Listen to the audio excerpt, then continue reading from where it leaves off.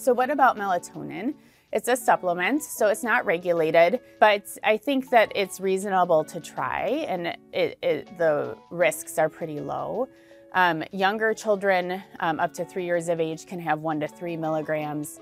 Older children typically will respond by 5 or 6 milligrams, and then teenagers with that delayed sleep phase syndrome might respond to a small dose at 5 p.m. There aren't great studies looking at effectiveness, but there are good studies in autism and ADHD looking at melatonin as being helpful. If we're using it to help initiate sleep as like a sedative hypnotic, giving it 30 minutes before bedtime can be helpful.